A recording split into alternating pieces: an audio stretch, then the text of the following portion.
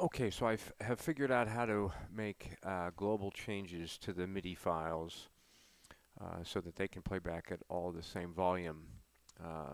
This is more of a workaround than anything else. So let me first tell you that what I'm doing is I'm just using an external DAW to control the ST90. So you'll have to figure out how to do this based on what DAW you're using. I'm using Logic. I'm very familiar with it. So it was very easy for me to set this up. But essentially, the way this works is you'll go ahead and you'll go into your MIDI file, and let's say you'll load something, and you'll listen to it, right? And we'll look at the volumes that are on it. And let's say that you want it a little bit louder, okay?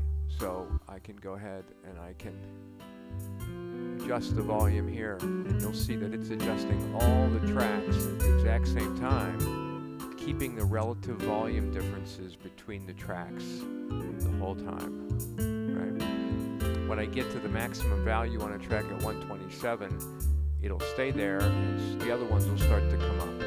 But once I get below the 127, you keep the relative volumes between all the channels. So as you can see, I have one fader that controls all the channels. So what this allows me to do is that I have the ability to now make volume changes to all 16 tracks at one time. And when I like it, then of course I would just press save, and I would save those parameters, and then it would be logged up. And then I would go ahead and grab the next MIDI file. So let's go ahead and do that real quick. Let's take another one. So let's say I go down here and I take, I don't know what we have here. We'll take this one, right? And again, I'll just go in, look at the mixer. Now I can make changes. I can lower it if it's too loud, or I can bring it up if it's not loud enough. Once I get it where I want it, then I can press save and go ahead and save it.